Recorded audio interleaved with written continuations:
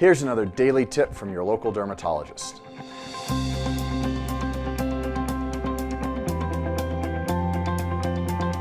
Is your hair starting to show your age? Now, as we get older, or wiser as I like to say, we can often see our hairline receding and our hair thinning. So here's a couple of tips that will help with you. Number 1, eat well. Fruits, veggies, they can't do harm.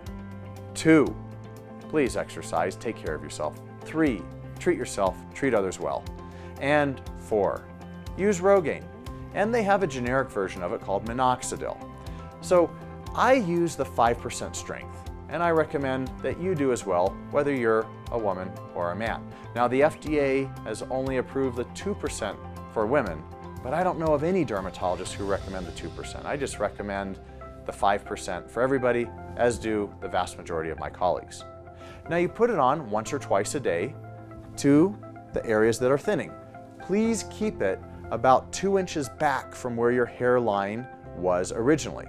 Because if your hair used to be here and you put it all the way down here, you might start growing hair on your forehead, and that's not the best look.